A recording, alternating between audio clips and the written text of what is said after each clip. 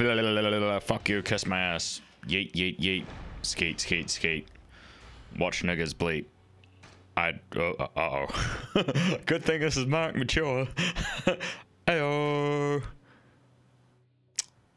I'm gonna get in trouble with the Twitch police for that one. But I'm a small VTuber that nobody pays attention to, so I'm fine.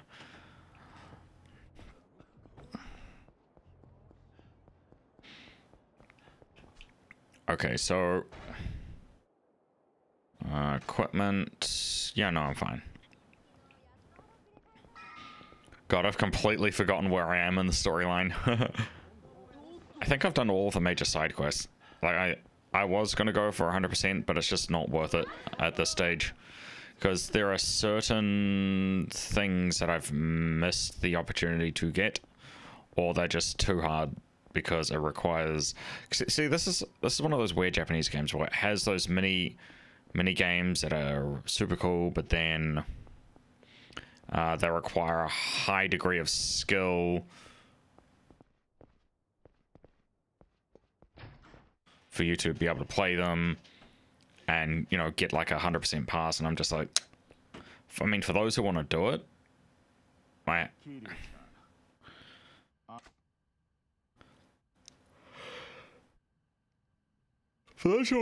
Pog, my respect goes out to you. I am not one of those people. I'm just I wake up every day with depression, barely want to get out of bed.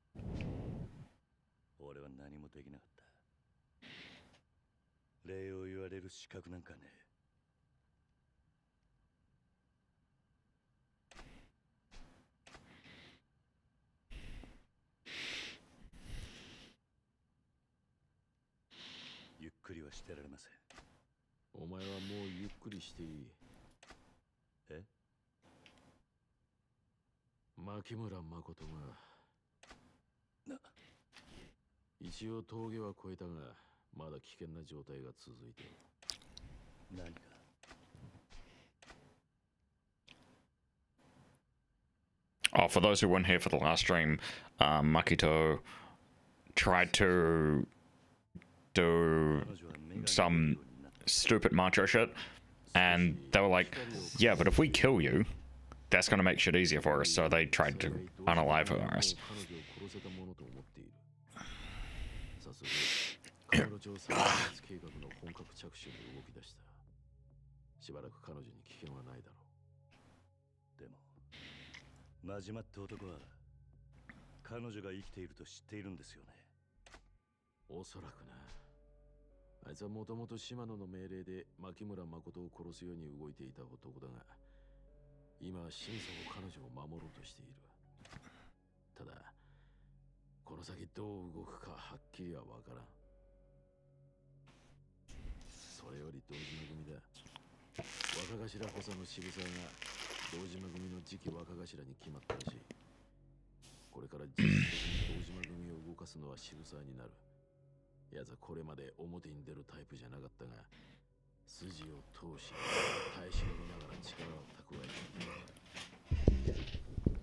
I always thought thorough was a very weird word to see spelled out.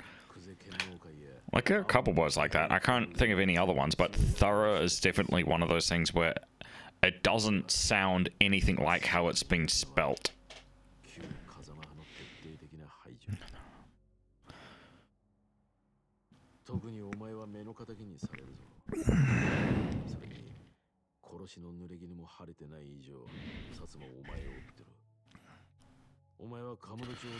God damn.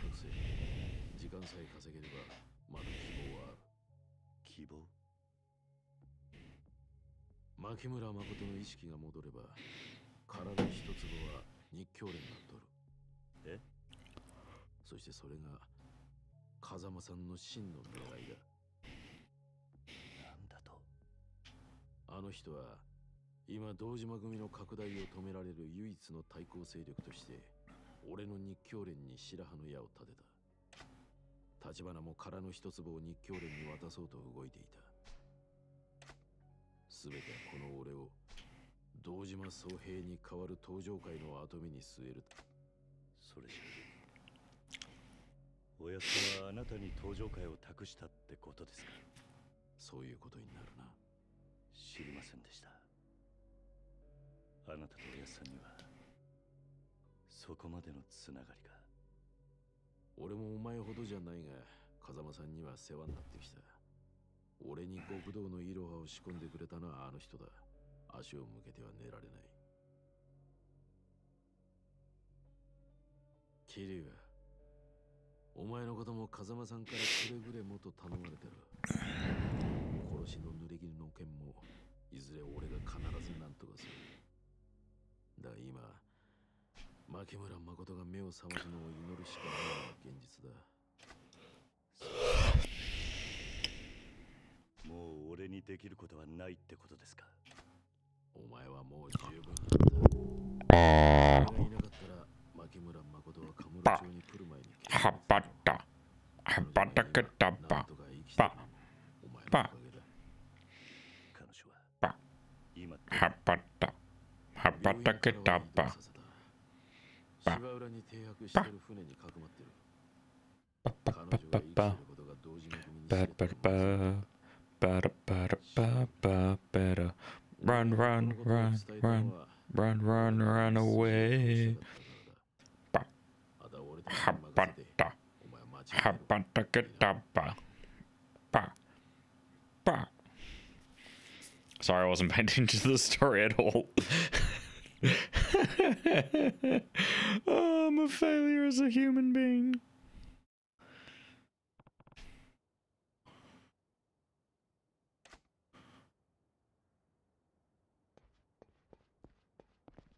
Oh, God.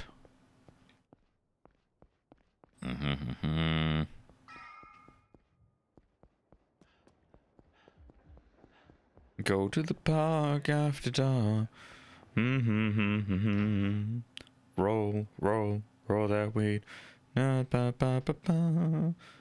And high as hell. Yakuza.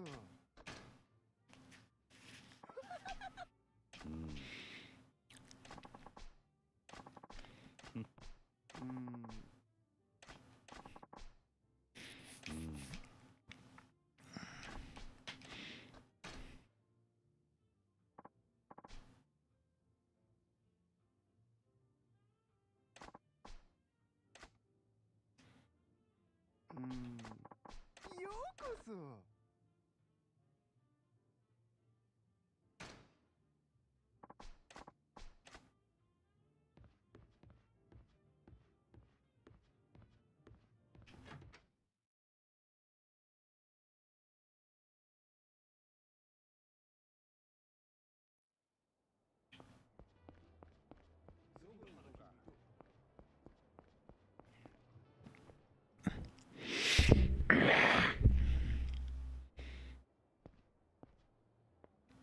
錦なんだどうかしたのか？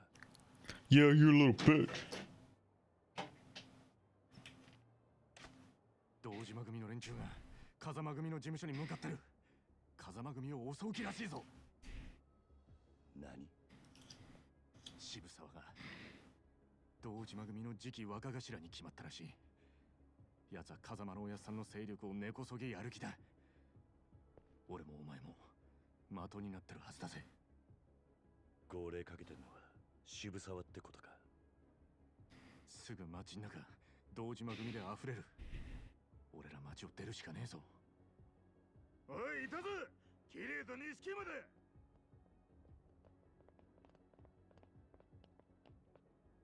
錦牧村誠は日教連の世良が保護してた。堂島組は彼女を殺して殻の一粒に型がついたと思っているんだ。だが彼女が生きている限り殻の一粒は世良とこの場をしのいで時間を稼げば状況は変わるかもしれねえ。つまりどうしろってんだ。お前は風間組に行け。柏木さんにも身を隠すように伝えるんだ。こいつらは俺が食い止める。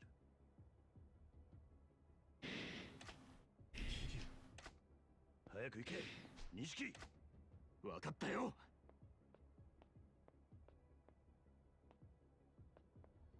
お前らの相手はこの俺だ。風間の使いっ走りがでけえ口叩くんじゃねえ。お前らは全員皆殺しだ。恨むなら風間を恨め。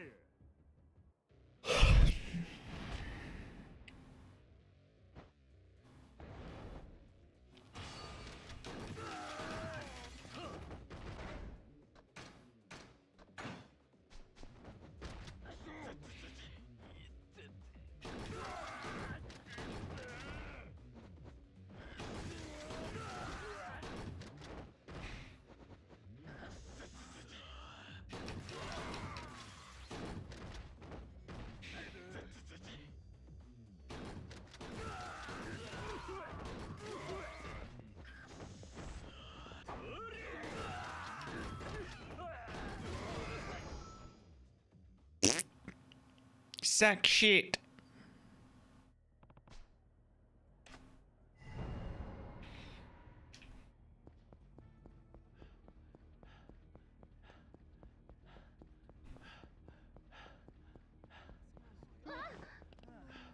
Is this going to be one of those things where I have to do very convoluted battles for literally no reason? Come on. Pick up the bloody pace.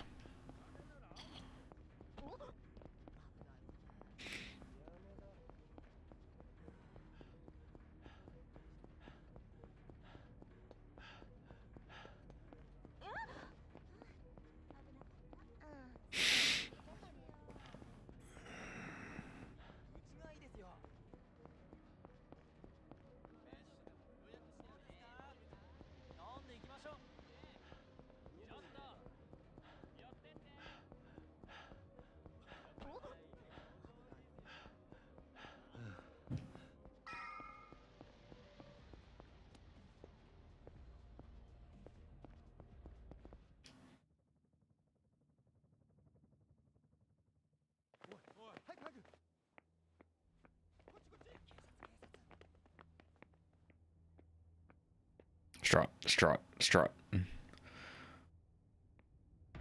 Oh, this bitch. Oh, this bitch. Oh, this bitch gonna die. あんた一人か。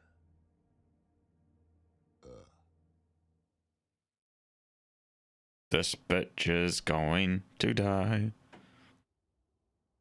Maybe not. 組の人間は引かせた。てめえとやり合うのに。まだ風間組には手出しちゃいねえ。錦山の事務所の中だ。堂島組は風間組を始末するに決まってんだろ。風間組もおめえも。今その指揮取ってんのは渋沢だがな。堂島組はもう登場会ごと下に収めちまおうっちゅう勢いだからな。お前らをぶっ殺すまでいく。そうかもな。だが俺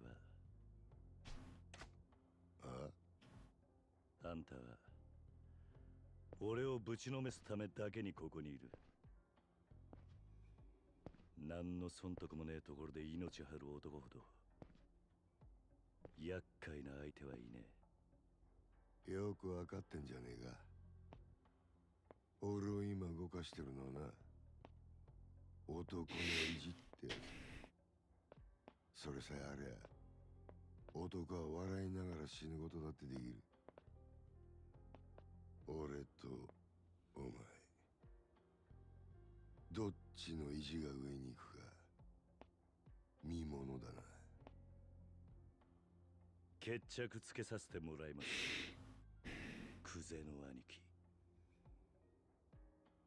言うね。上人だよ。でもいい。You know, I low-key kind of respect his vibe right now. I don't know why, because he's a piece of shit, but he has that weird sort of respect going.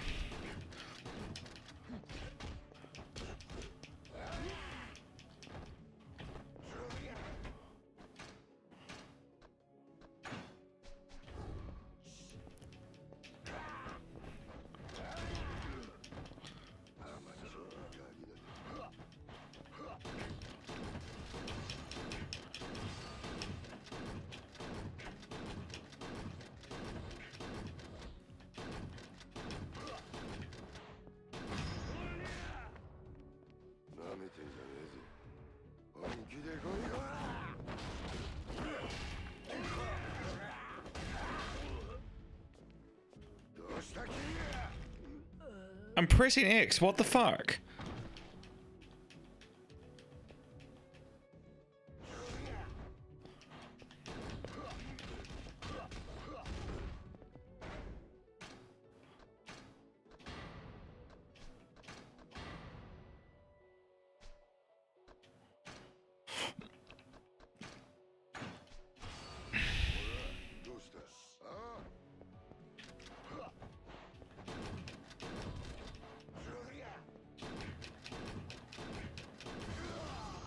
Bitch.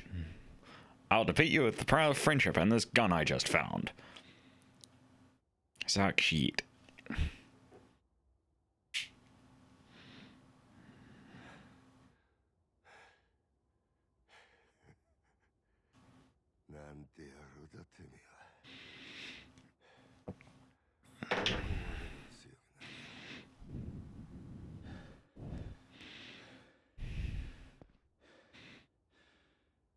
I hate you.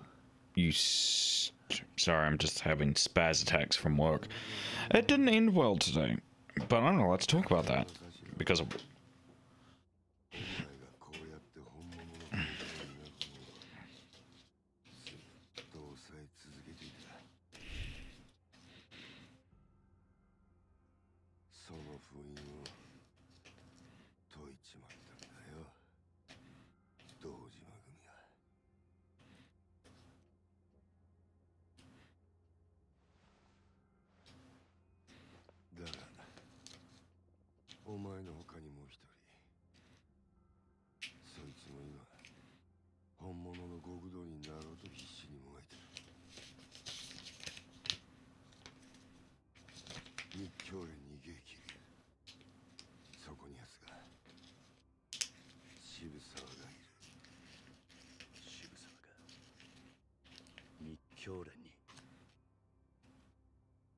牧村誠は生きてるんだろ。渋沢は殺し屋に女を撃たせるときわざと死なねえようにしたらしい。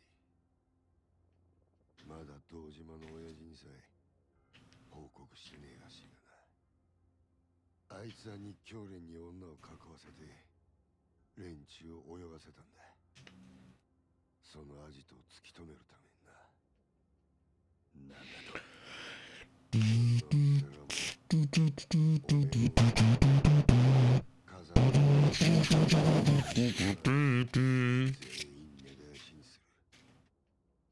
やって渋沢は初めて堂島の頭になる。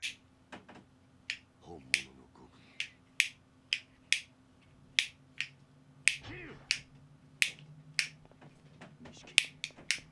今アジア外から連絡があった。渋沢が堂島組を芝浦に向かわせてるらしい。もしかして日教連は芝浦にいるのか。ああ、誠もそこにいる。マジかよ。ならすぐ行こうぜ。桐生、車回してくるからよ。分かってんだろうな、桐生。てめえは極道の一番深いところに足突っ込もうとしてる。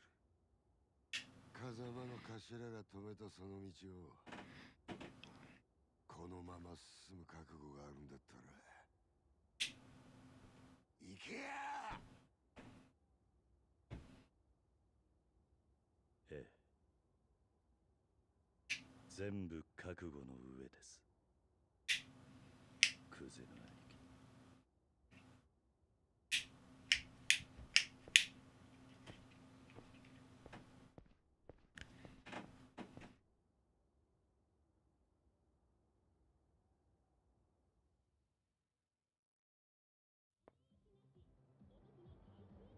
お疲れ様です。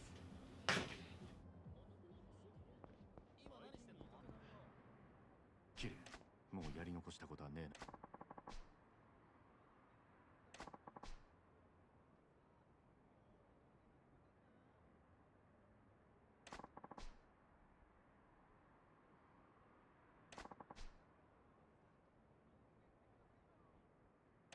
今のうち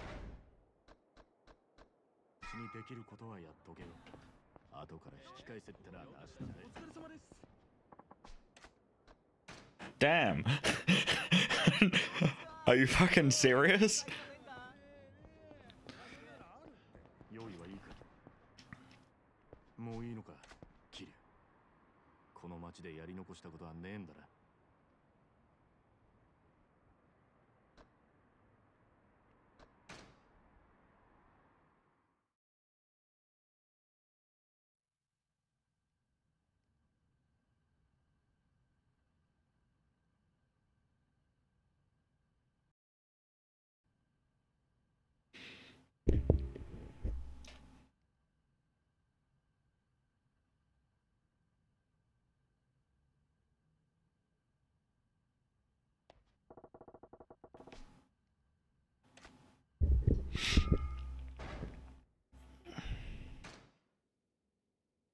Oof.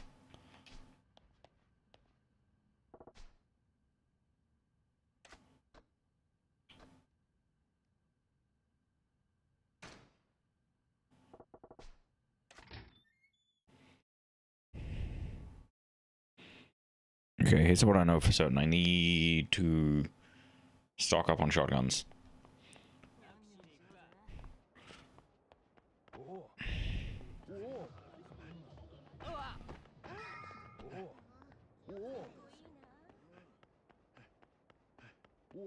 In the Navy, yes, you can sail the 7 seas. In the Navy, yes, you can put your mind at ease. Goddamn.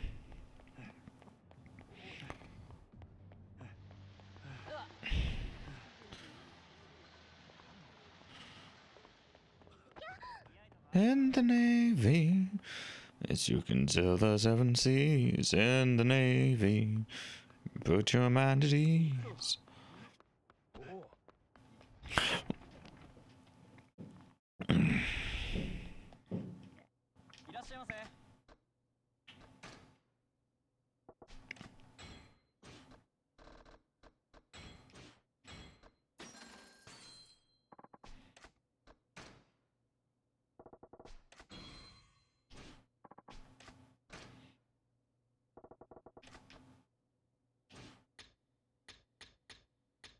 Poles, shotguns, knuckles.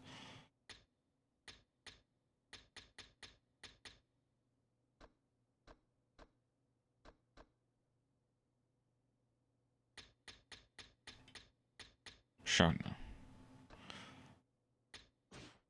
Honestly, low-key, Zap Gun is probably what helped me get through this entire game. Like, not gonna lie. Zap Gun is OP as shit. Like I have absolutely zero skill at fighting games, and without it, I probably would have given up on the game as a whole a very long time ago. Okay.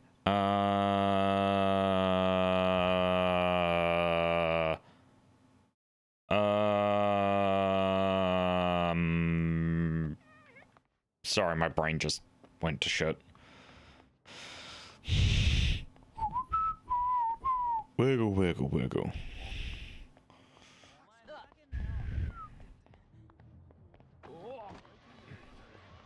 In the Navy, yes, you can sail the 7 seas. In the Navy, yes, you can put your mind at ease. And I ran so far away, couldn't get away. God, I would have loved to have replaced San Andreas with this. The problem is, I think I threw out my only DVD copy of the game for PC, which sucks because apparently it's quite rare. And I have no idea where it's gone, if I haven't thrown it out. And... okay.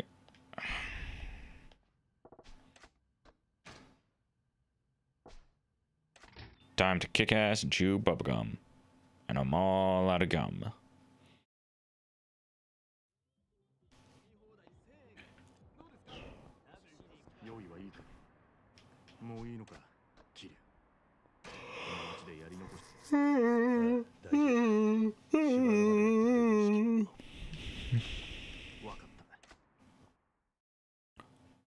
Alright, thumbs up. Let's do this.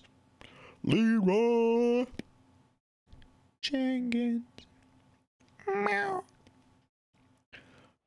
In the Navy, guess you can sail the 7 seas in the Navy. Yes, you can put your mind at ease.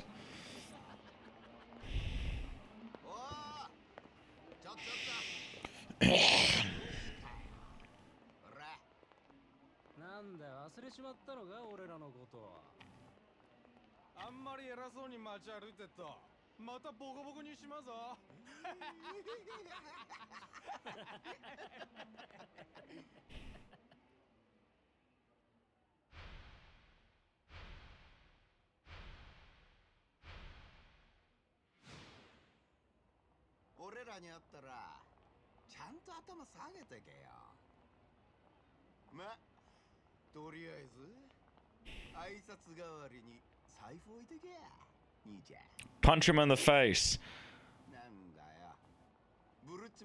Kick his ass.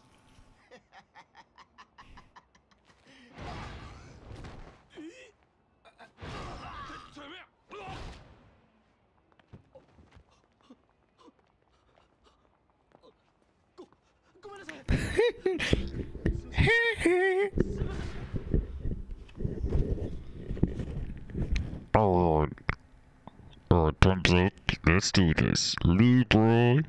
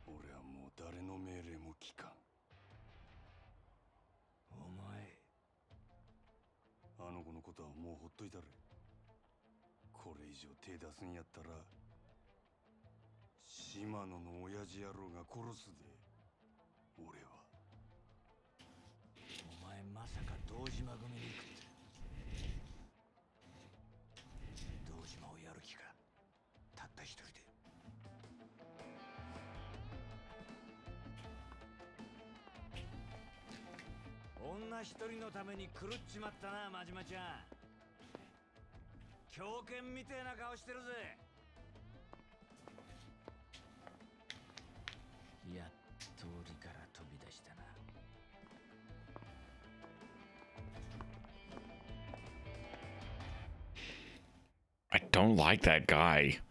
I do not like, not Majima. Majima's great, but his quote-unquote handler, I do not like that guy. Also, how Japanese is it to reuse assets like this?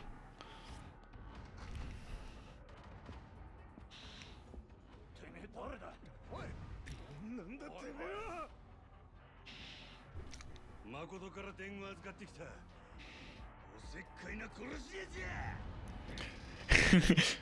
Oh, what? Wow. Wow. Into the truth. On my way, Moshinderu. On my way, Moshinderu. Nani? On my way, Moshinderu.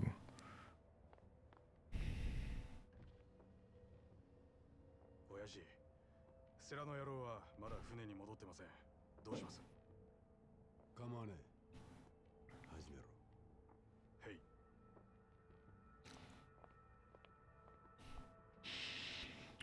Hey, look, we have pipes. Hey, look, we have swords. I have a gun.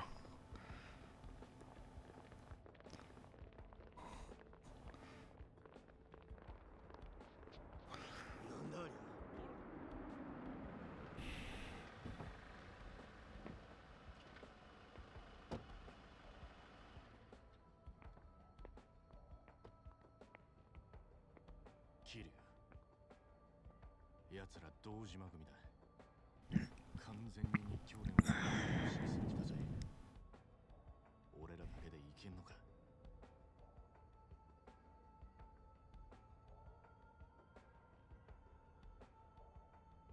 やっと来たか。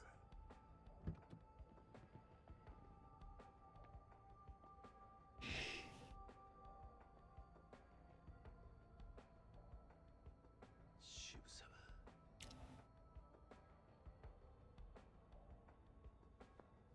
沢。渋沢。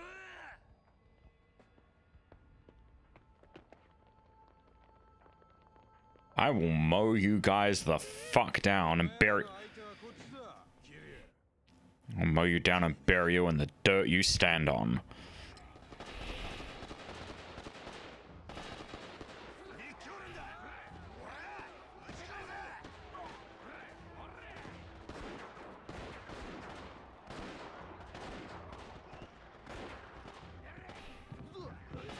By the way, that's not how you fire a gun.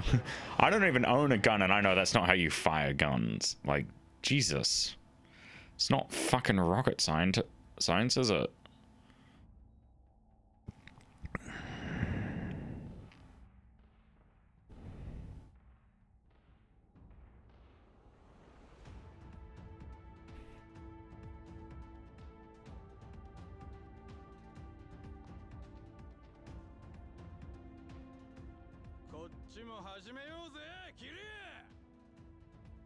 Alright.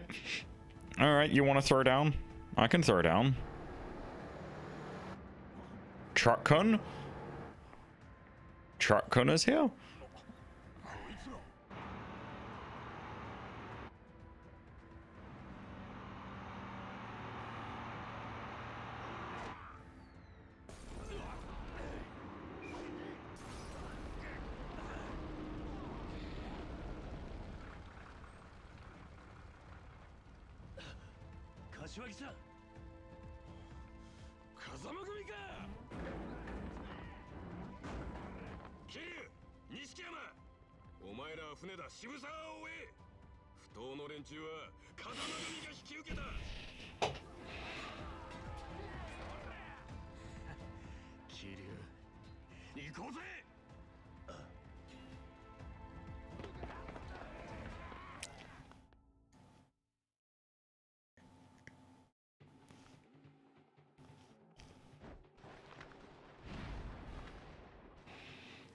Can I just say something from experience? The sides on trucks do not open like that.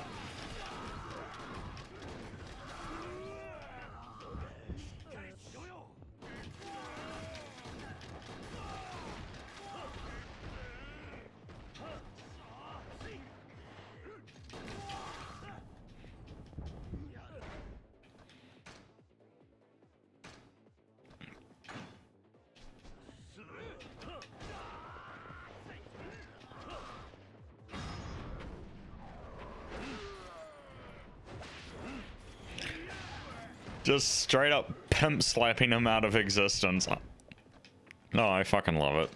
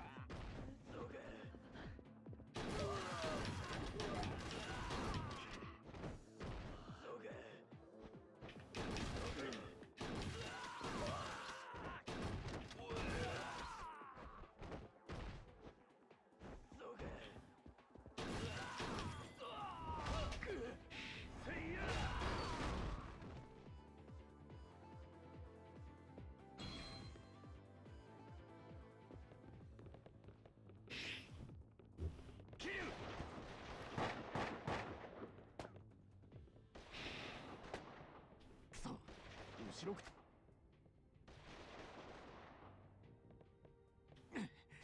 桐生錦心配すんな俺は大丈夫だだがいいから行け Man, the Japanese police would be all over this by now if this was a real thing. 俺の役目だよ必ずあいつを止めろ分かった俺が銃を撃ち始めたら先に外れいいか俺が追いつくまでに渋沢と片付けとけよよし行け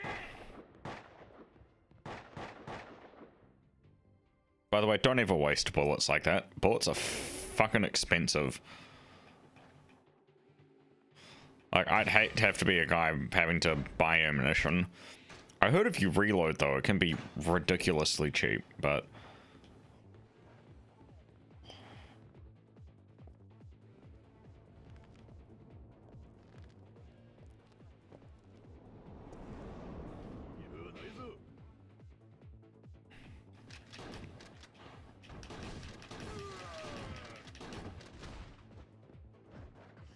Come on, fuckboy!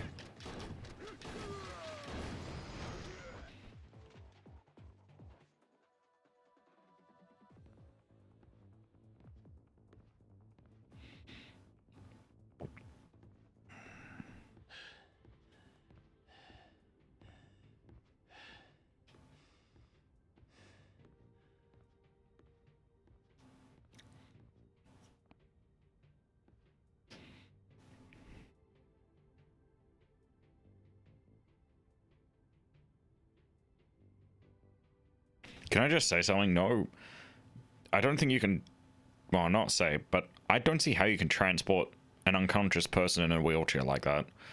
It just does not make sense to me.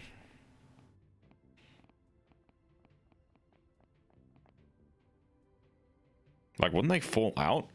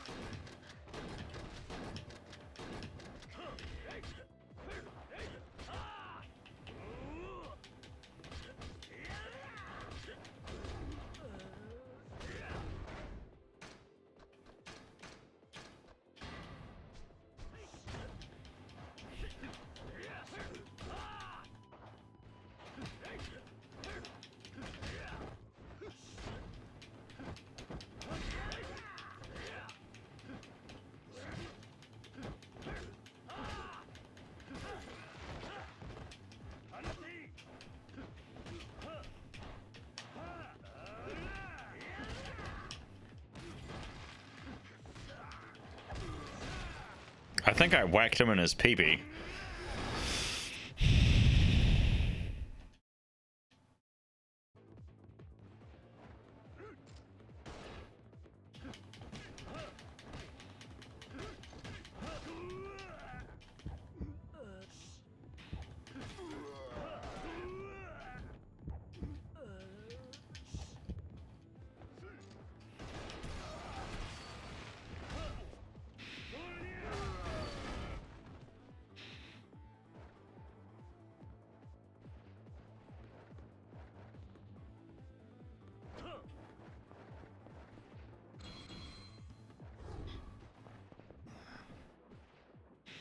Oh. Oh.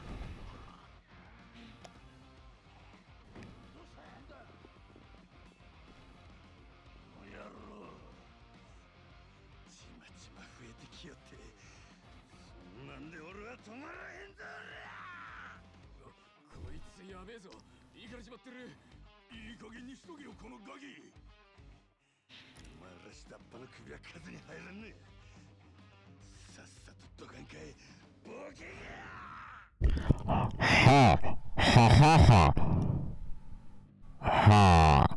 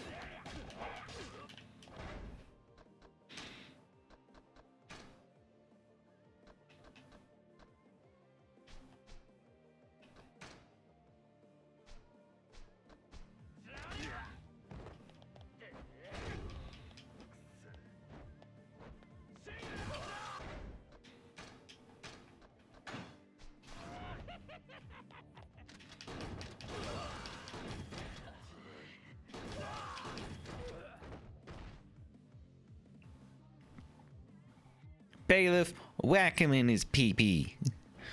We need to ensure that you do not end up there again. Bailiff, whack him in his pee-pee.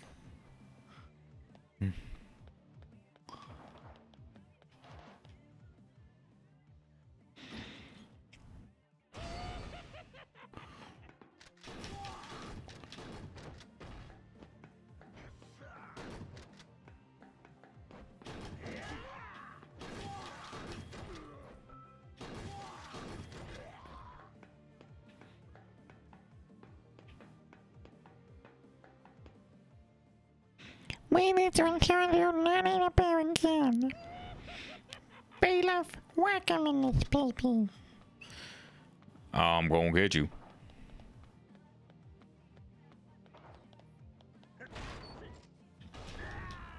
Ow.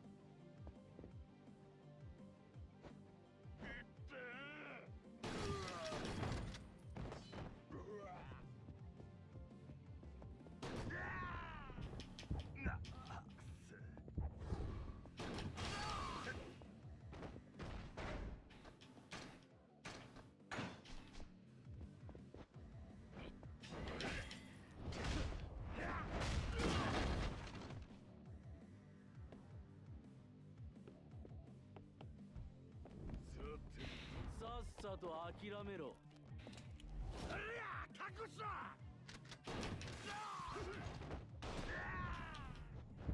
バカ。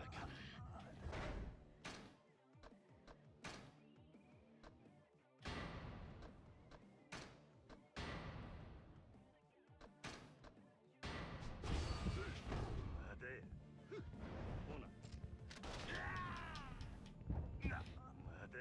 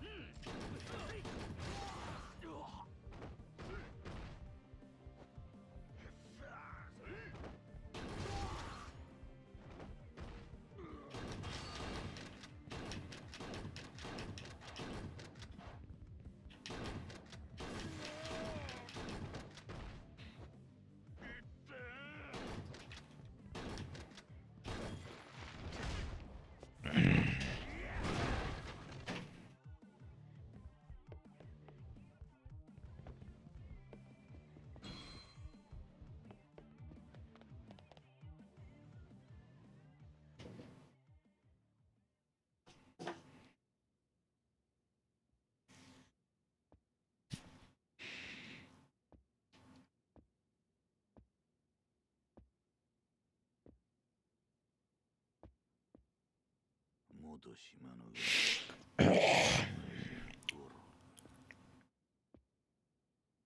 18人殺しの冴島大河の兄弟分。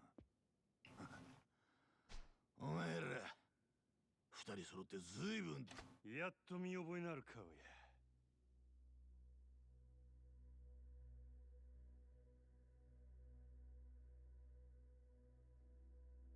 頭王座の阿波野ってもんだ。顔ぐらいは知ってたろ。ああ。お前ほどの男が今は堂島組長の玉よけか。お前の目的は女の復讐か。そのためだけにたった一人で堂島組をここまで攻め込んでくるとはな。賢く生きるつもりはさらさらねえらしい。極道が小賢しく生きる方がよっぽどアホらしいわ。今は世の中金が支配する。その時代が求める極道の姿ってのがあんだ。生き方の良し悪しじゃねえ。おめえが時代に合ってねえってだけのことだ。本気で備え思うとるんやったら俺に言い訳する前にさっさとかかってきたらどないや。自分のくだらん生き方をにやけ面でごまかさんで済むで。なるほど、そうかもしれねえな。おめえみてえな熱のある男にはついごまかそうって頭が働いちゃう。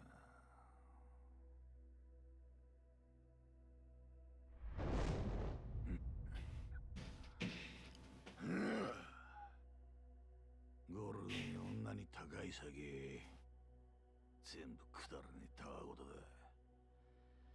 そいつを漁ってるうちに俺の背中に背負った墨をえらく色あせちまった。もともと俺は人を殴るのは好きでな。相手がムカついたから殴るんじゃねえ。殴るのは好きだから殴った。Yeah, that body does not match up to that face. いつからか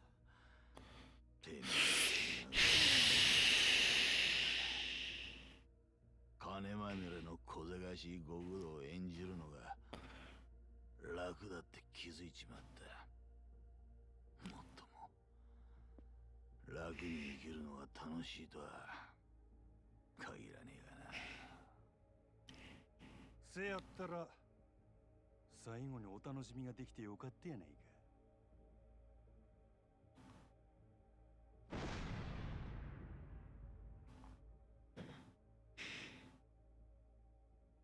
お前らは殻の一つぼっちゅうざれ言のために無礼になって誠を引き裂いた。もう二度とあの子お前らのザレ言には付き合わせん。ここで俺が全部しまいにしたる。安心せえや。堂島組のお仲間も後からまとめてあの世に送ってるわ。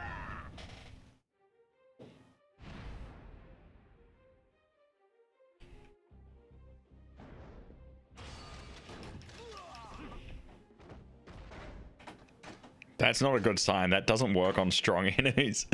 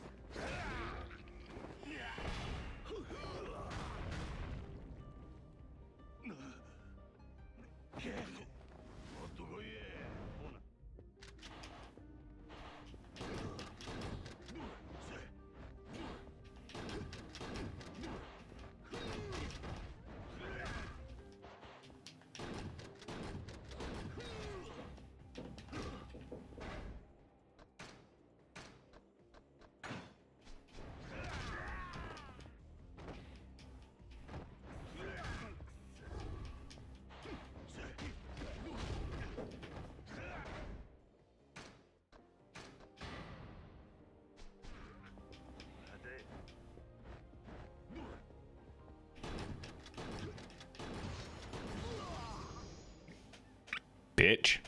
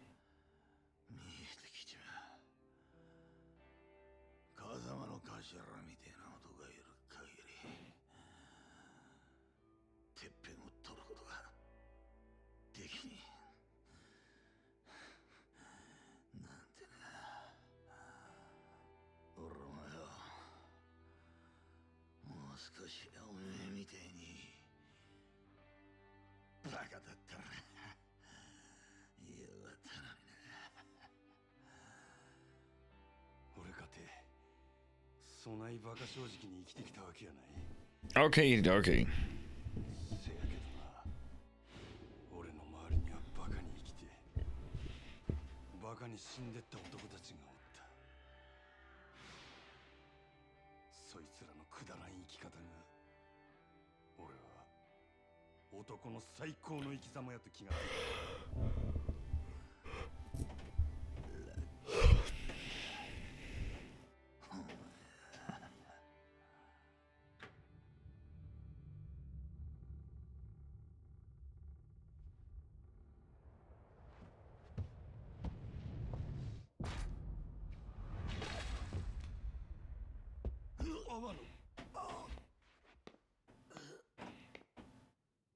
Oh, this bastard.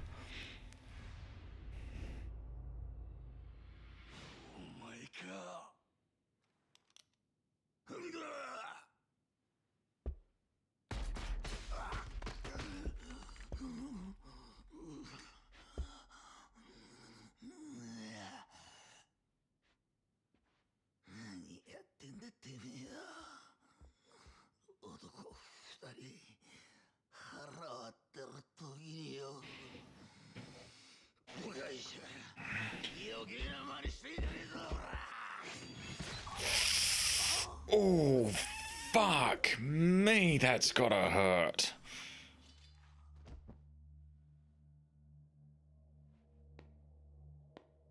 Like, Jesus, that's pierced some. 今のが始末したはずの男がこうまで俺に盾ついてくるとはな。マジバ。おかげで阿波野も使い物にならなくなっちまった。島野も消さなきゃならねえ。面倒ばかりだ。堂島そうげえ。そこにいる男は体力で一番金がかかる殺し屋だ。そいつに仕事を受けさせるルートと金がある限り、俺は誰だろうが好きにやれる。力ってのはこういうもんだ。お前らだけはもう何があっても死んでもらわな収まらんのや。せやないとあの子は黒い闇から逃れられん。ラオグエ油断するなよ。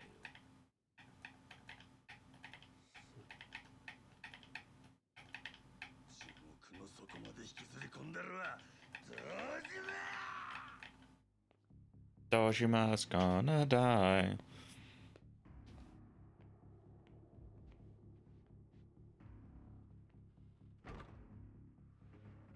I have a gun. You have knives. One of us is going to lose this fight.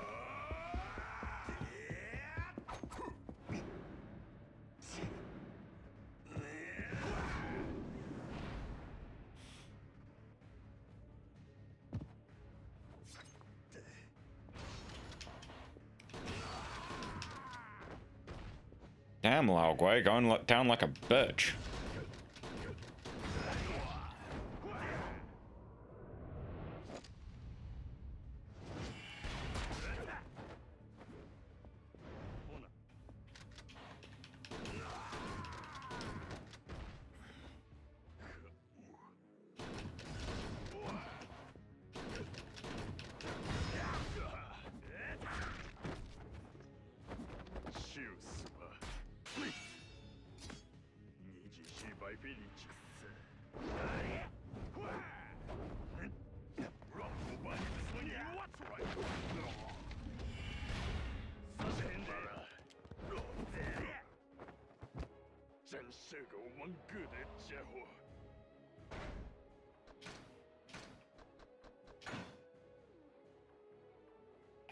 All hail Majima and the power of gun. Can you tell what my favorite gun in the game is? Can you tell?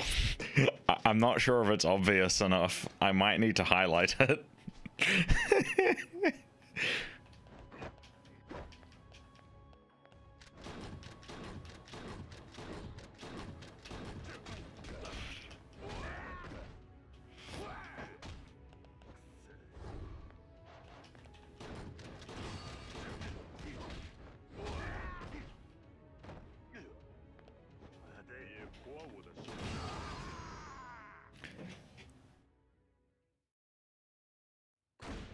Yeah, like, no shit. Like,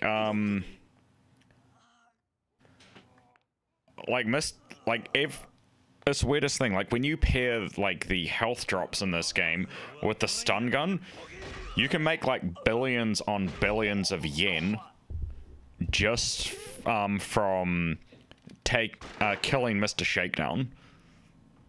Like, because people are always scared of him, like, oh, I can't defeat him, he has so much health. And I'm like, saying, you get him in a big enough area, stock up on stun guns, heal like a bitch, and congratulations, you can bypass most of the side missions that get you fucking cash and shit.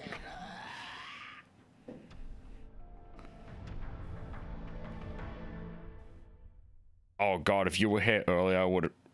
I think you might have seen it when I opened up the menu before, but I have like stupidly large amounts of cash with Majima that I will never end up using.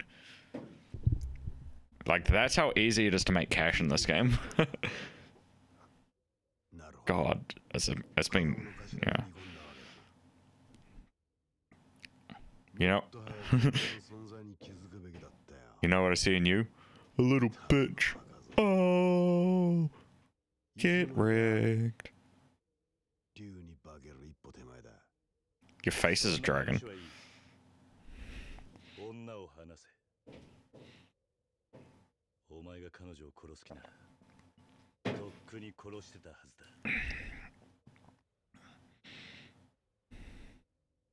先生、その子を連れて離れてろ。もう用は済んだ。Wait, was she in on it?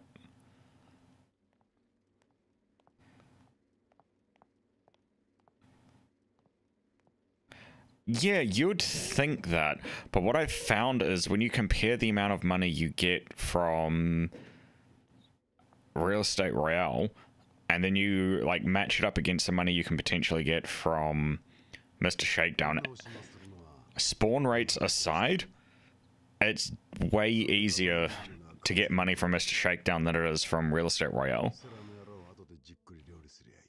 I mean, I still did Real Estate Royale. I completed the storyline, but it just... I gotta be honest, I earned way more cash from Mr. Shakedown. But that's just my experience, to be honest. I don't know, everyone's different when it comes to games. Personally, I just like to make the developers cry as much as possible. They're saying, no, that's not what we intended you to do. And I'm like saying, bitch, do I look like I care?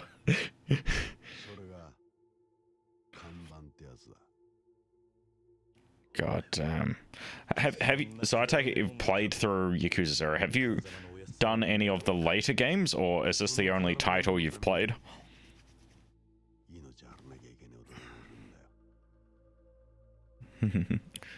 God. The House of Representatives. Ba, ba, ba, ba, ba, ba. I wonder if Martin Cedar Pants is still doing his marathon. God, what a legend.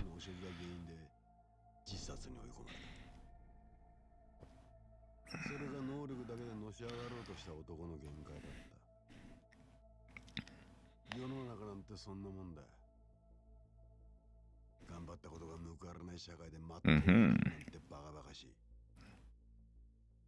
だから俺は力が全ての裏社会こそ自分を生かせる道だと思った。必死になって金も作った。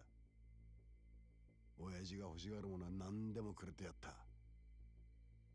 だが極道も政治の世界と同じだったぜ。結局周りの極道が最後にひれ伏すのは金じゃ買えねえ極道の看板だった。That's rough about the monitor. I remember back in the day when I had like gaming PCs from Windows XP, I'd have like, because I had 2 PCs running at the same time just because I could, and goddamn CRT monitors, which is what I was using, they gave off like a shitload of heat. Like, okay, granted I was in a tiny room, but you know, still, when I switched to LCD, like, goddamn, the heat difference was nowhere near as good, but that's the really shit part. Like, myself and several other people who were using CRTs for the longest time noticed that, yeah, LCDs are great, and they take up less space, but there's something about the picture quality that you get on a CRT that just can't be beat. Like, I don't know if it's a brightness thing. I don't know if it's just because of how it displays, you know, like color and shit like that, but there's just like this, like with a really good CRT monitor, you just can't beat it for picture quality. But yeah, that's the weirdest thing though, because I think before I played Yakuza 0, I do recall playing a demo for something on the PS3, and I was like, huh, I vaguely remember this game and like it. I didn't realize that there was like several well-established titles in this series, and I was just like, oh, shit. But god damn, this is a long series. Like, I think, like, I've been streaming this for 18 weeks, and I've only just gotten to the end of the game now, and that's like well over twice my average for games. So just gives you a bit of a timeline of how long this game is. Like, I don't even think my playthrough of Borderlands was this long, but Jesus. So you said you're using a TV as a monitor. Like, were you using like a PlayStation or something, or were you using your PC, or what was the setup, my dude?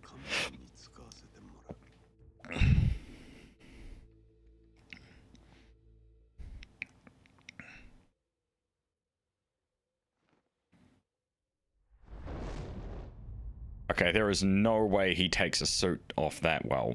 Like, I've worn suits. Like, I've worn a couple of suits before, and they do not come off that easy unless you're planning on breaking something. I miss my silver suit. Like, it wasn't like a frozen thing, it was like this, it was just like silverish gray suit. God, that shit was awesome.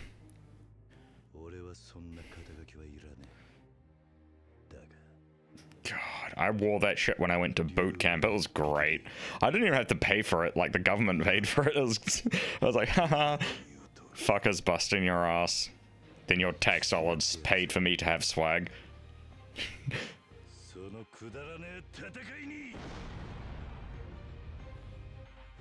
I love how he has this really awesome tattoo, but it's not even colored in.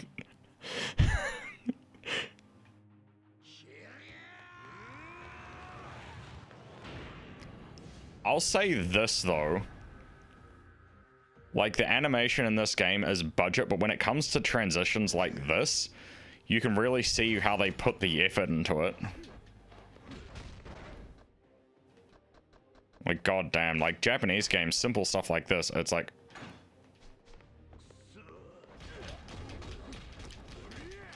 god damn, have some chill.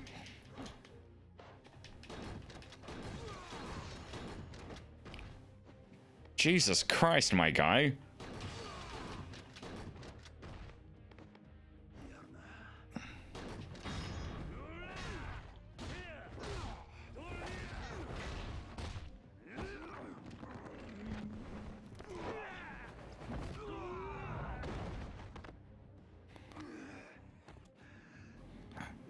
It's weird. Japanese games have a very different feel to it. It's like, on the one hand, they're incredibly simple, but what they do well.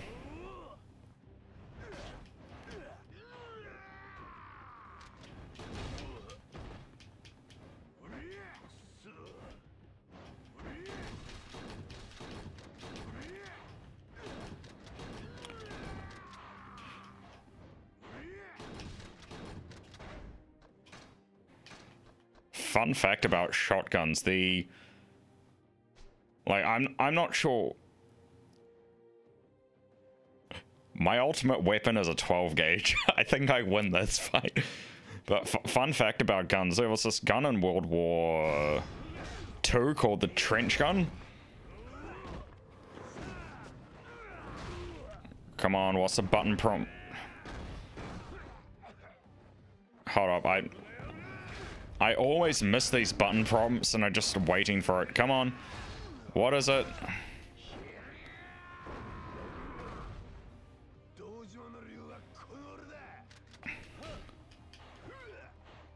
Sorry. Anyway, I'm not sure how well versed you are in your history, but I think it was one of the world wars. There was this gun called the trench gun, and it was known to the Germans as the trench sweeper, and the reason was it had what was called slam fire, where you could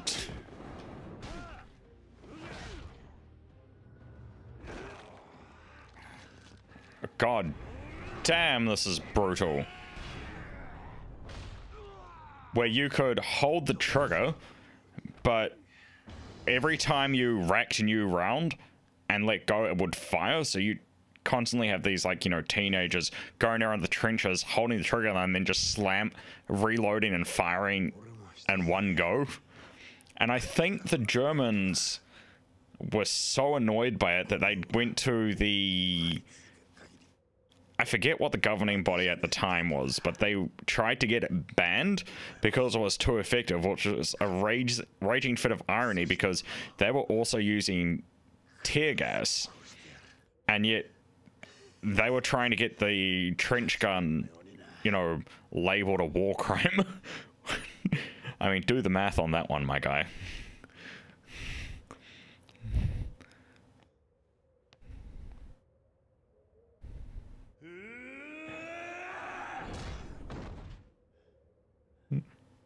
Man, world wars are crazy.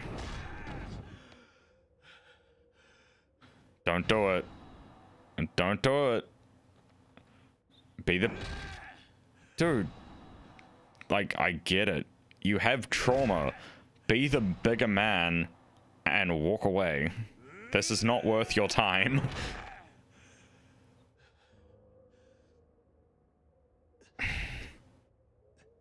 Gosh.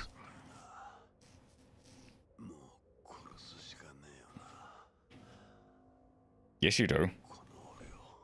There is always a choice in this situation.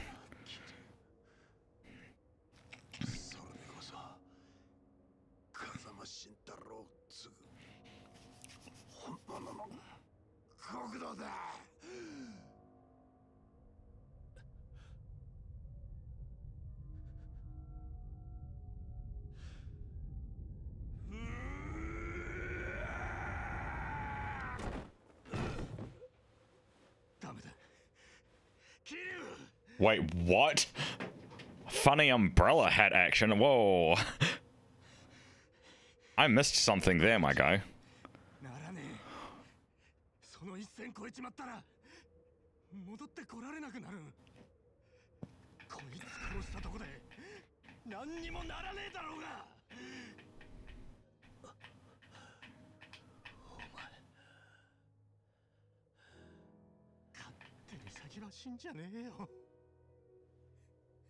Yeah, Nishiki's...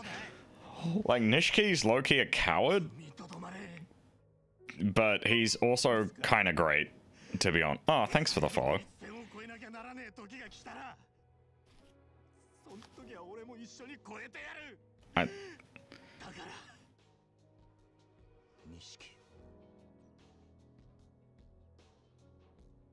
I swear to God, if he pulls out a gun, I'm gonna lose my shit. Just like, I got my ass handed to me. Nah, you're gonna die because I can't deal with my own cowardice. God. Yeah, if you're wondering what that ding was, I have no idea. Like, I have this running through Stream Elements, and for whatever reason,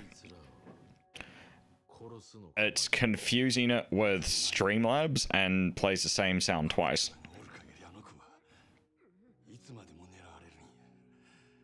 Oh no, so Stream Elements will play one sound and then Streamlabs will play its sound, and it's just eh.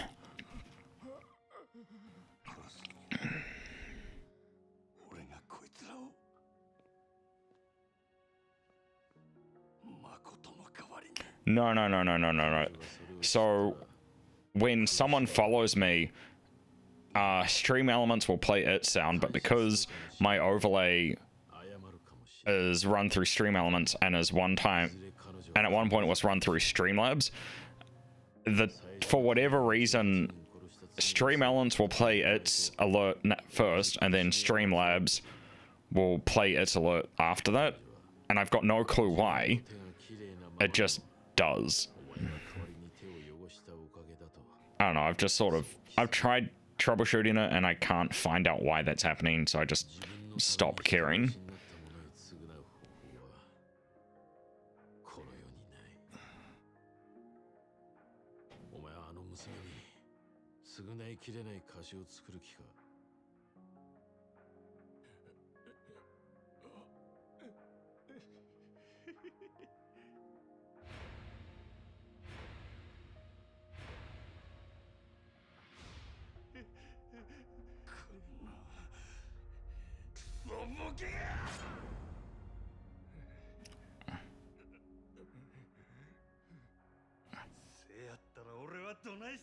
What are you supposed to?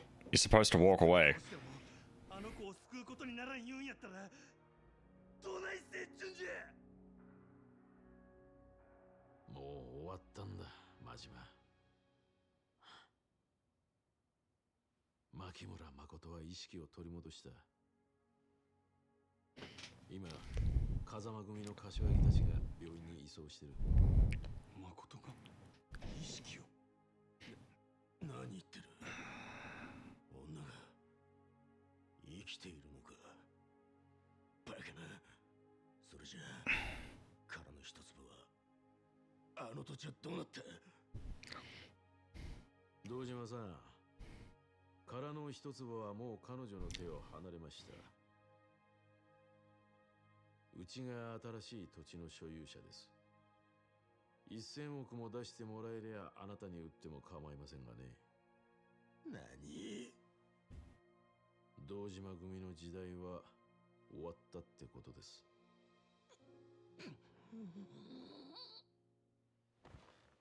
Yeah. I don't even want to know what his body count is in this game. Like, couldn't even guess, but yeah. Cutscenes doesn't kill anyone. I'll give you that one.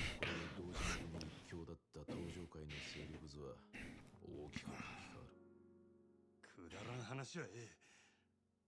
あんたは俺にこいつらを殺すな言うんか。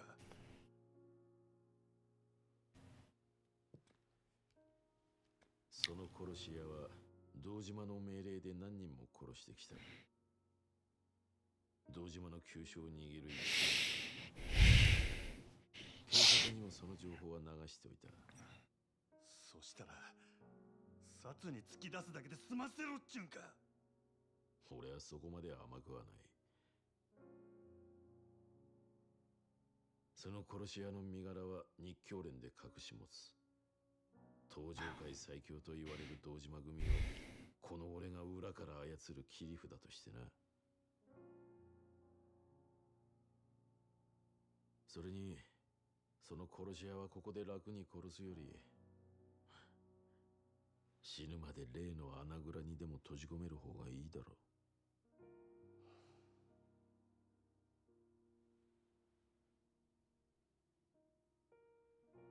よくこらえたな、真島。牧村誠にとって堂島組はもう脅威じゃない。お前が彼女を救った。よう言うわ、あんたも。俺を栄養に利用したっちゅうわけか。島野の親父と同じ。ここに来たらたまたまお前が一人で堂島組を潰してたってことだ。俺にそんなこと想像できるわけがない。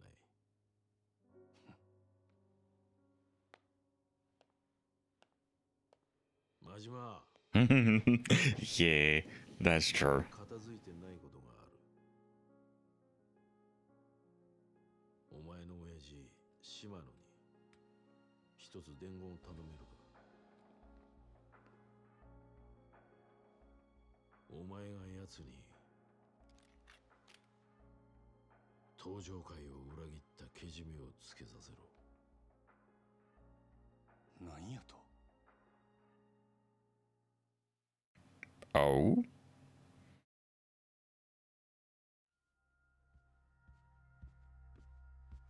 Oh, oh, oh, I hate your friends and they hate me too. 島野の兄弟に会いに来たのか。He moved him. 親父、おるんやろ。話があるんや。兄弟は今近江連合の本部長と話してる。近江の本部長。近江連合の東京進出の段取りを打ち合わせにな。残念やったな。殻の一粒は日教連の手に渡ってる。もうあんたらの付け入る隙がなくなったっちゅうで。そっか。じゃあお前が島野を殺せば全部終わるってことか。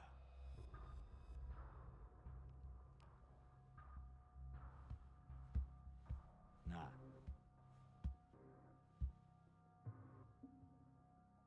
楽しかったよ。なんだかんだ言って俺は That guy right there, I want to kill him the most. それが目の見えねえ小娘に振り回されてこんなとこまで来ちまった。I do not like him. He's just like a massive cunt. And I want to shoot him, but the game won't let me. And I completely missed the story again. Fuck.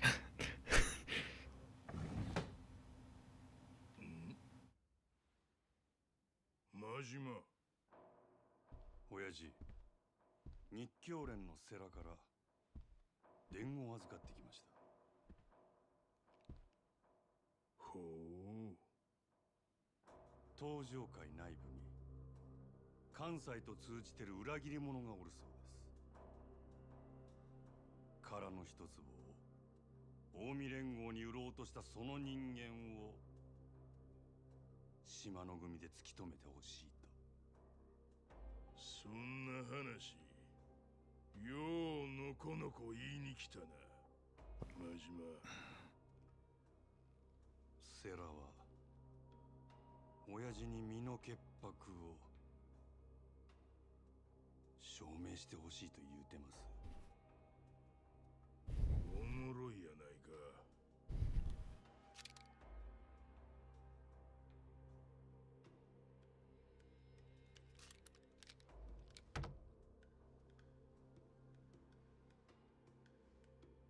せやけど俺は何があっても親父の子ですわ。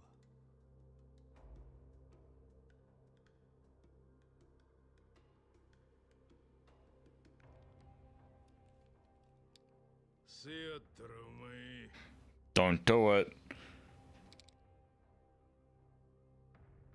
わしの身代わりになって死ぬこともできるな。 Not at all. I do not like you. Oh. 一つだけお願いがあります。西島の兄弟に俺が謝っていたと伝えてください。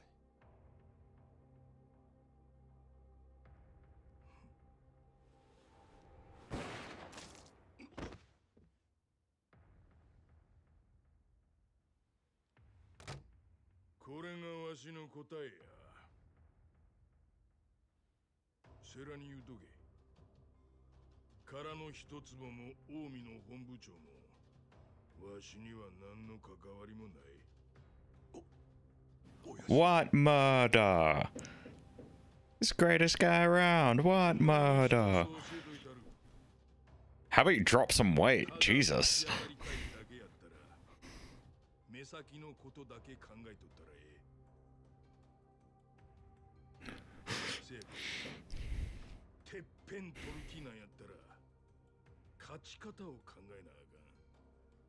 三日天下やないほんまの天下の取り方をな。 That's the truth. 風間と日教連の時代は長くは続かん。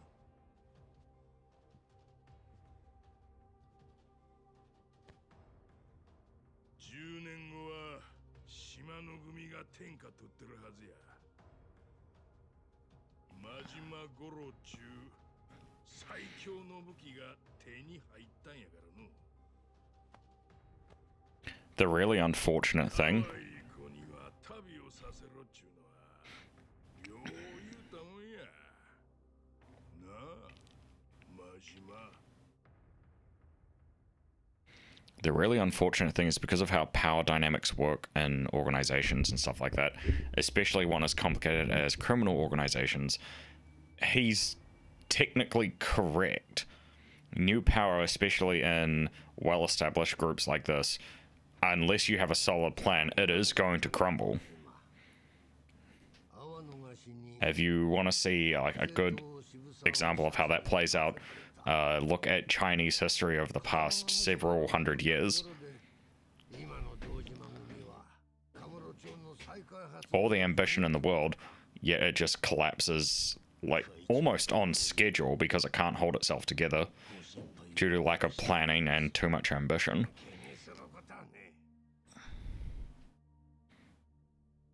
それより俺からもこの場にいる全員に一つ伝えておくことが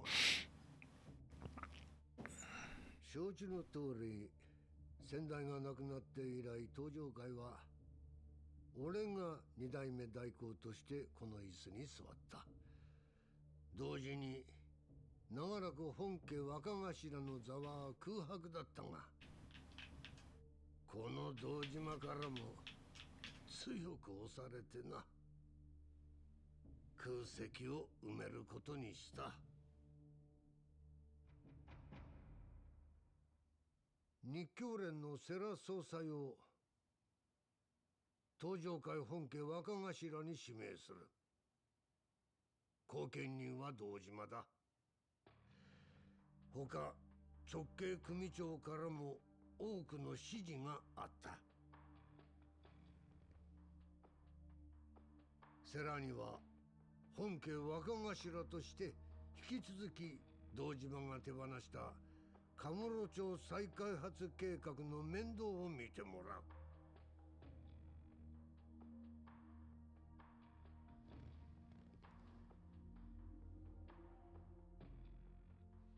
そろそろ俺の出る幕もしまいだな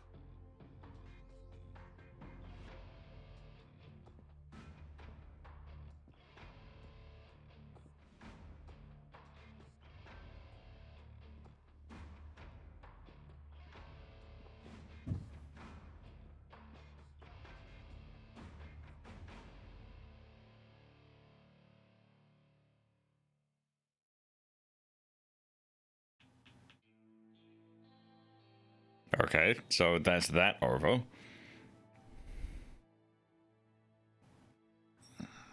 Oh. Hey, yo. よく来たな。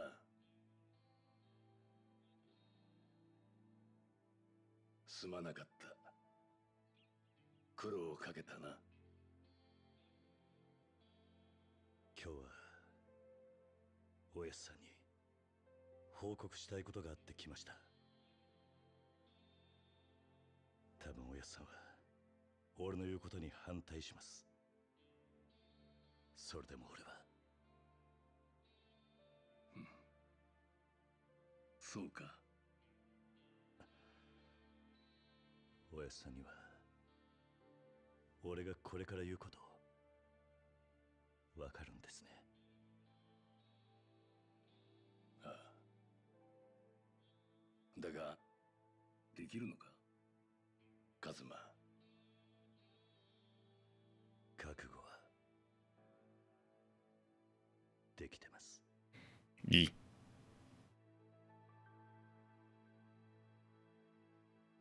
I don't know. Personally, I think he just looks like permanently serious, like all the time. Like everything's just like something that requires his, like, you know, attention, like 100% all of the time. Like it could be just walking down the street. It could be this drink he's having. It could be him singing Bakamitai or the meme song. It's just, he has a serious look about him, and it never lets off. 錦山君、急に大声出さないでよ。お前、堂島組に復帰したって、マジか。Eh? What the fuck? Whoa, whoa, whoa, whoa, hold up. I thought he was planning to leave. さっき、風間のおやっさんには、このまま仇に戻れって言われた。おやっさんは俺が極道には向いてねってよ。あの人が俺を立花に預けたのは極道から足を洗わせるためでもあったんだ。それでもお前は国に戻るってでもよ、ならせめて戻る先は風間組にすりゃいいじゃねえか。あんだけやらかした堂島組に復帰したら苦労すんのは目に見えてんじゃねえか。もう一回考え直せよ。いや、それが俺がするべき最初のけじめだって思ったんだ。I'm at a loss. What? 俺はあの一件でたくさんの人間のけじめってのを見せつけられた。正直すげえって思った。極道だけじゃねえ、仇だって。マジで俺は仲間だなって思い知らされた。It should have drove home how you should have got the fuck out. Jesus. そっか。でも俺もお前もまだ何が足んねえんだろうな。わかんねえ。わかんねえけど、逃げちゃダメってことだな。逃げずに頑張って、そして残った道がそいつのやるべきことっていうか。I mean, he has principle, but Jesus. そうしてたんじゃないかな。で、そいつを見つめるための堂島組復帰ってことか。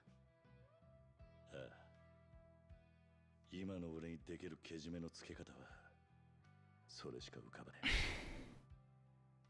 え。でもなんとか踏ん張って俺は俺の極道を行くさ。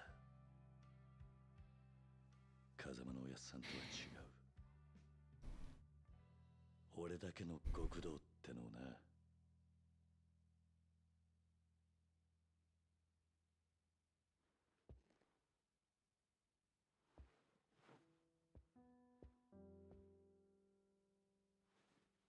He's a fool. But damn, does he have a nice suit. お前、いつもの一丁らは。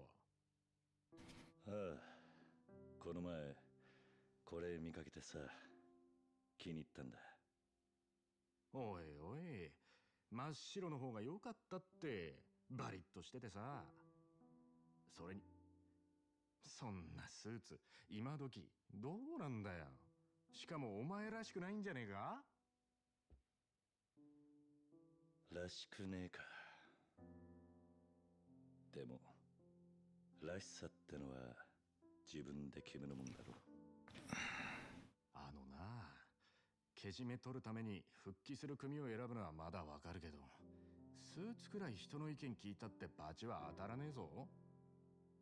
いや、俺はこれがいい。いやいや、じゃあさ、まだ黒で Yeah, you can. Black's done. Black's been done. I mean, like, for formal occasions, okay, fine. But when we're talking about standing out, don't do black. これで始めたいんだ。 Black, it looks nice, but it just disappears into the background like a beautiful scenery or a duck swimming across a pond. Yeah, it's noticeable if you look for it, but ありがとうよ。 it's just done.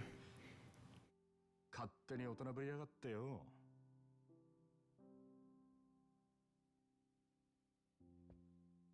錦、とんでもねえ借りをいっぱい作っちまった。なんだよ急に。一生かかってでもこの恩は返すぜ。何言ってんだお前。 Your mama, that's what we're talking about.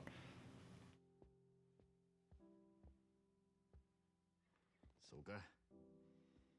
じゃあ飯でも食いに行こうぜ。お前のおごりで。 Are we gonna do the thing? Are we gonna get to do the karaoke? Are we? Oh, I fucking hope so. That would be mint. でもよ、どうした？今日はあんまり持ち合わせが。てめえ。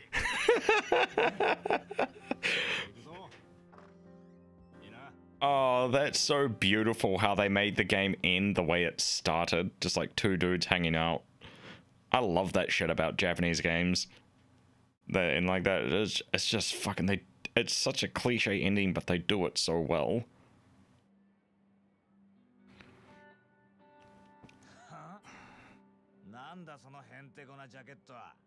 It's the jacket! It's the fit!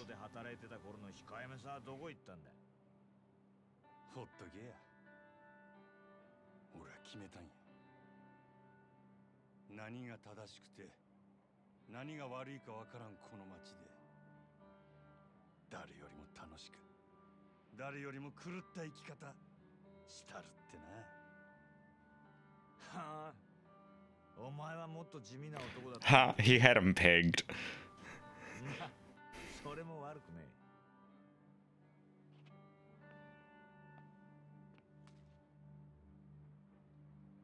Okay, what's this guy's deal? Was he just trying to help Majima grow? Was he just being a dick for no reason?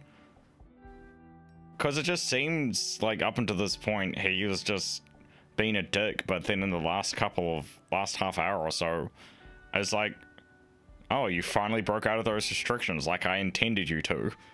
Cool.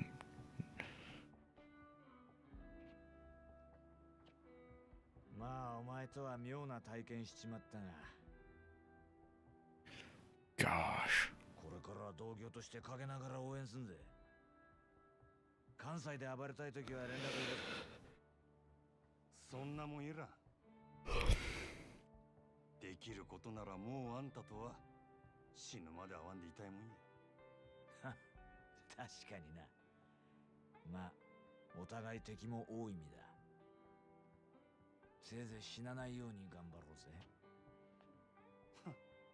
あんたは死んでもしないやろ。そうだな。ほな、またな。Hey, did you see that stage show short of Majima on like TikTok and shit? 大きにやで、佐賀。は？何言ってんだお前。あんたは何があっても諦めへん。執着心の塊のような男や。あんたには諦めんことの重要さを教わったわ。俺も執着するで。Yeah, no, honestly, dude, you're not missing out. Like, I use TikTok for entertainment, but goddamn is it a trap sometimes. Because you just end up doom scrolling and going through shit.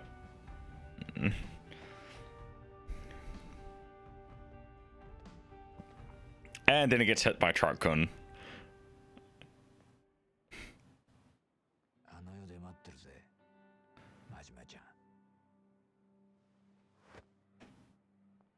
Stab, stab, stab.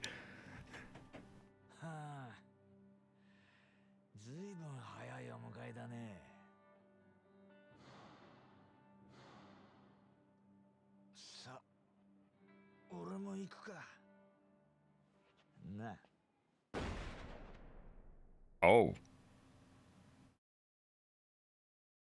Oh, damn. That's a hell of a way to go.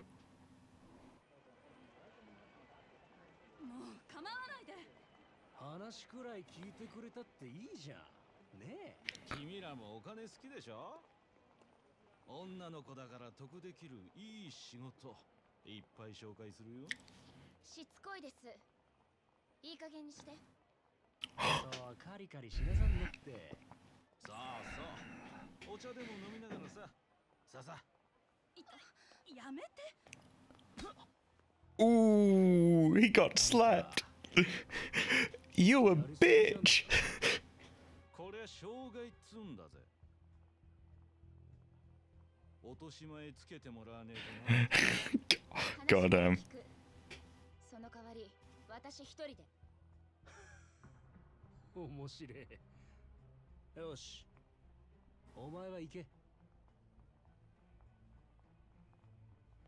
待ってて、God damn, isn't that how it goes? Oh, have you seen those little K trucks that you can get out of Japan? That shit's fucking wild. It's like this tiny little rear-wheel drive thing. Just like, I don't like you, slap.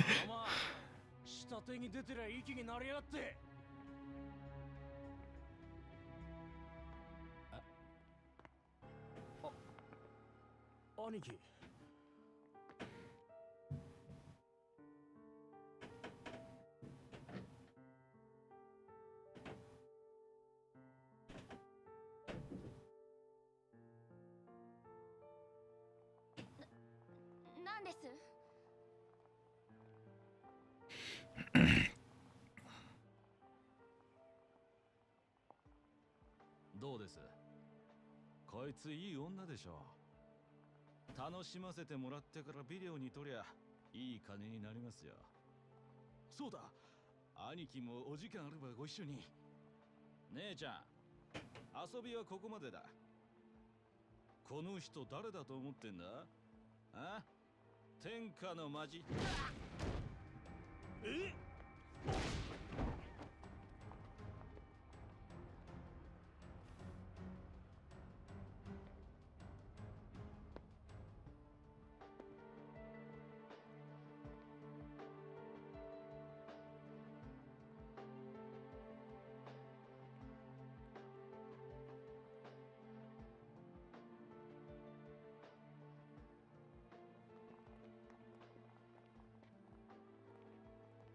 君はここに。先生、でも。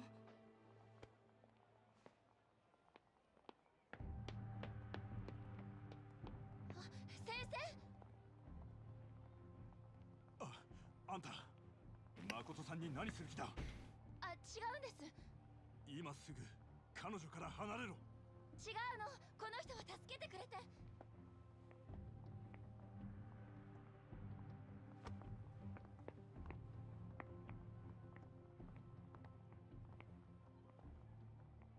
お前の女か？いや、彼女は私の患者だ。なんや先生って、医者かいな。惚れとんのか？何？どうなんや？何よ、急に。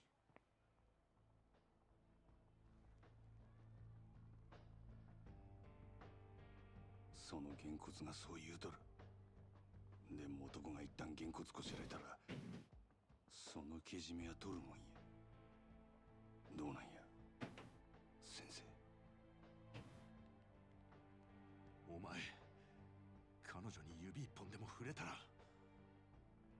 喧嘩なら相手が悪いで。あんた人殴ったらあかん。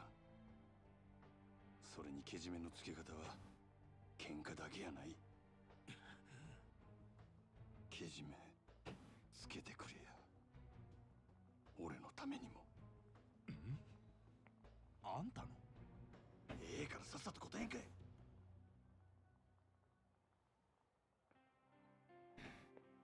彼女はああ見えてついこの間までずっと目が見えなかった。だから彼女にはまだ Yeah. That would be very...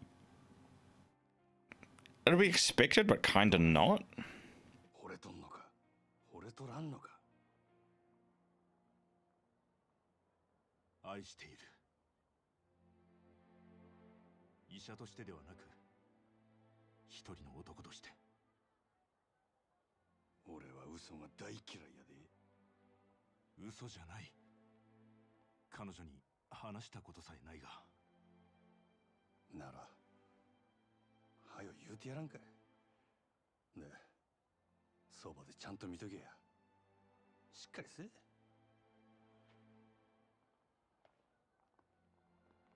Here's like that weird, crazy Chad energy going off.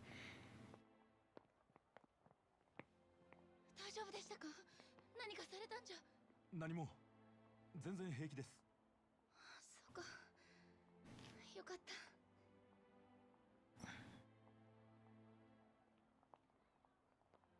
あの人、彼悲しそうな目をしてたの。 Hmm.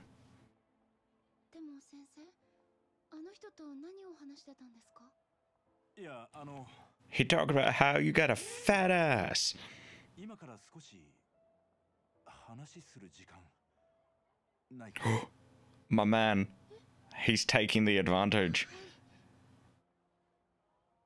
He's taking the dub. Let's go. I love to fucking see endings like this, man. It's great. Cause it's just so tight.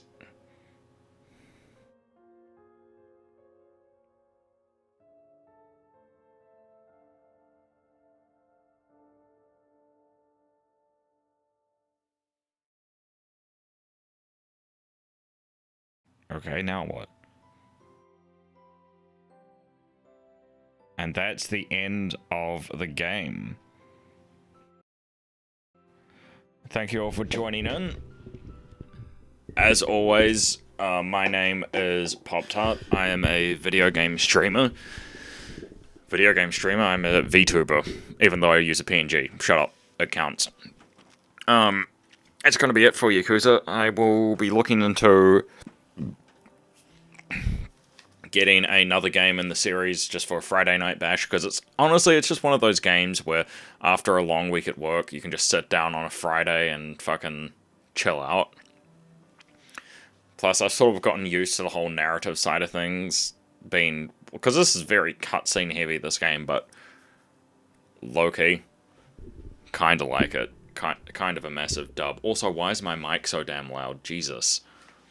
Anyway, as for this weekend, I don't know what I'm streaming tomorrow. I have a feeling it's going to... I might take tomorrow off, I'm not sure. If I am going to stream it, it's probably going to be Final Fantasy VII on Saturday and Sunday.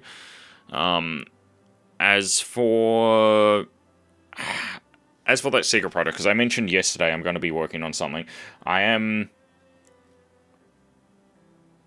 I'm far enough into the project to be confident that it's going to be finished. I'm still hesitant to say what it is. It is... Actually, you know what? I think I'll say. So recently a question was proposed to me. I think it was through TikTok, and I can't find the specific video, but it was... people over the age of, like, 25, like, why have video games turned out the way that they have? Why is DLC, like, you know, a thing? Because it never used to be.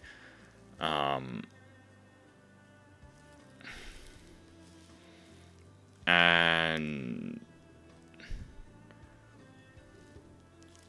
I'm creating a video to answer... Well, I'm not sure what it's going to be.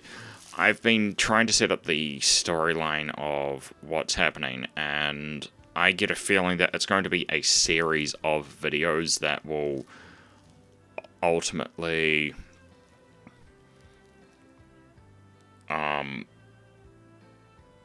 end up with us ending somewhere where we are now, and the way I've structured it, hopefully it's going to make sense, but it's definitely going to be a multi-part series.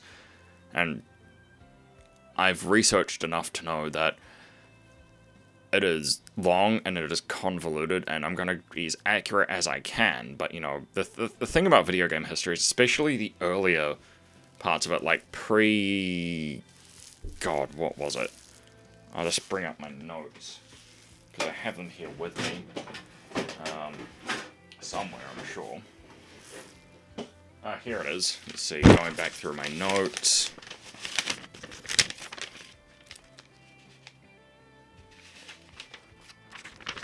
Okay, let's see.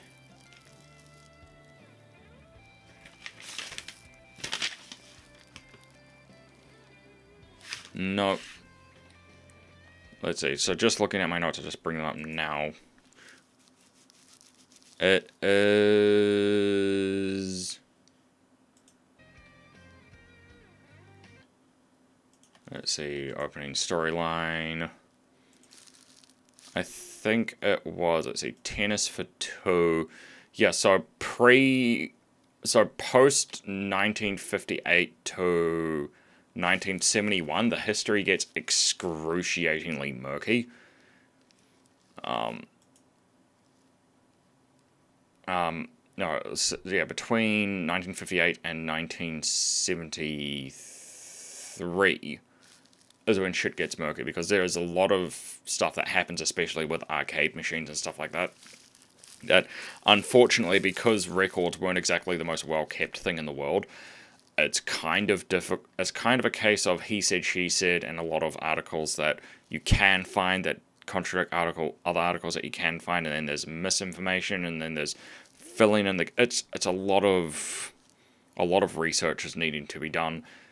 And like, actually, can I, where do I, what's my screen share button? Here we go.